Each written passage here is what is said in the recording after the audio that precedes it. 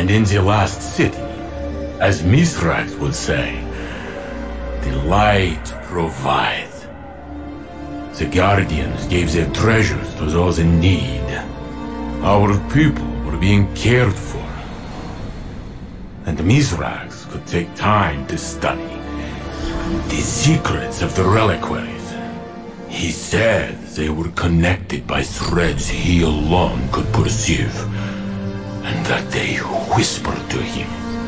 He performed a conversion. He claimed from them a mass of primal darkness.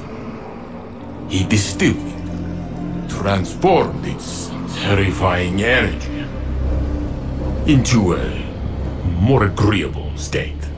And Osiris, my phoenix, who broke time itself to bring me to his side, awoke. As he recovered, Osiris would tell us how the energy opened his mind. Let him remember Sabathun's thoughts and fears as if they were his own.